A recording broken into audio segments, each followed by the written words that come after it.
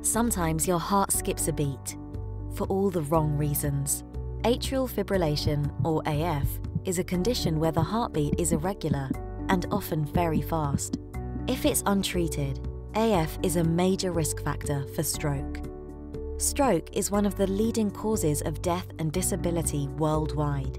But the good news is that most strokes, including those caused by AF, can be prevented.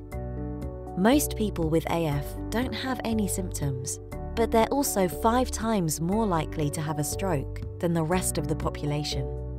If you're over 65 or have any of these symptoms, talk to your doctor about screening. They will give you some tests, and if AF is diagnosed, treat you with the appropriate medication. And remember, we can all take steps to reduce our risk of AF and stroke.